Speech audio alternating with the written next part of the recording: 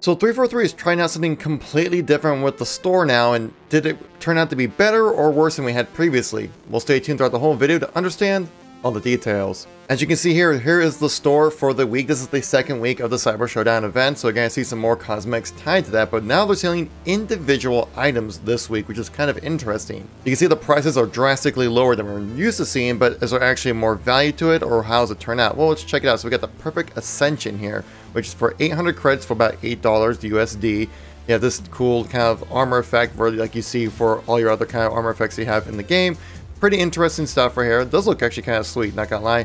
And a bunch of other emblems tied to it as well, which I'm like, emblems, I mean, I always kind of view it as like filler content. Unless you're really into like Japanese culture, I don't really see myself bothering with this at all. For 700 credits, we'll begin the Firefall helmet, which is apparently a helmet that was designed, the kind of an offshoot of ODSTs, as you can tell right here. And it's a pretty sweet looking helmet, but for $7 for just a helmet, I don't know. I feel like it's a bit steep still. We have the neon end credits right here, which gives you the death effect of kind of like the Cyber Showdown thing we're kind of dealing with right now, like that purple, teal kind of digital look to the whole thing. It does look pretty sweet, not gonna lie. And for $6, it depends how much you like it. Depends on how well you can kill players, right? Because if you can't kill anything, you're not gonna see this, right? It's kind of a fun death effect to add on to your weapons. For $6 USD, it depends how much you would value that. We only have one bundle this week, and it is the Cosmic Goblin bundle, which is really just like the color purple with a green visor. That's really like, I don't find to be that noticeable. But if you really like purple,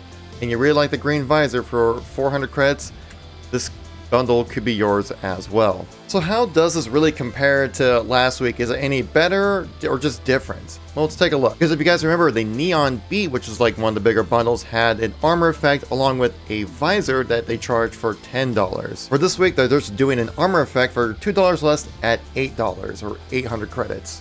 Last week, the Neon Superfly came with a bunch of different coatings for your AR, your assault rifle, your Mark 7, your Yoroi set as well. And on top of that, all your different vehicles like your Warhogs and things like that. So I actually bought into this one. I thought it was a pretty good bundle. It had some pretty good variations to the whole thing. Gave you a stance and a new visor and stuff like that as well, all for 1,200 credits. And for half that price, you get a death animation, so it's kind of just different. I don't really know if it's even better. Also for last week, we had the Zodiac River, which came with a bunch of different coatings for your vehicles, as well as different tires for your Warhog. Well, for this one, for 700 credits, you get like an ODST-like helmet. So for me personally, I don't think I'll be picking up anything this week in the store. I feel like some of these individual items might be a little too expensive, but they actually kind of dropped the price on a few things because they kind of cut some of the fat when it came to the padding of some of the content, like adding in new emblems and things like that. I do like how we have individual items available for purchase, but I would like to see possible like individual items alongside with the different bundles. So for me personally, 800 credits for an armor effect, not really worth it to me. 700, definitely not worth it for the helmet. 600 credits for the death effect is kind of worth it for me just because you see that every time you kill a player, right? And for 400 credits, the Cosmic Goblin came with the purple coating and also a visor. Not that interesting to me, so I'm not gonna bother with this either. So for this week, I would kind of call it a miss, but I think it's kind of a step in the right direction. We'll get to the right point eventually, I feel. Now, 343 did state that they're gonna be trying out different things when it comes to the store and, you know, mixing in bundles, mixing in some individual items, changing up the pricing and things like that.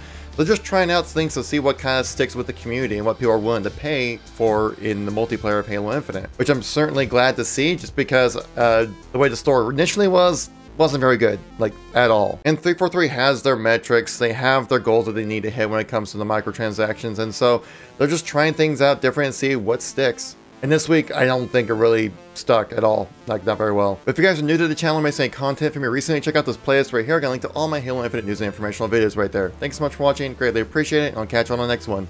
Peace out.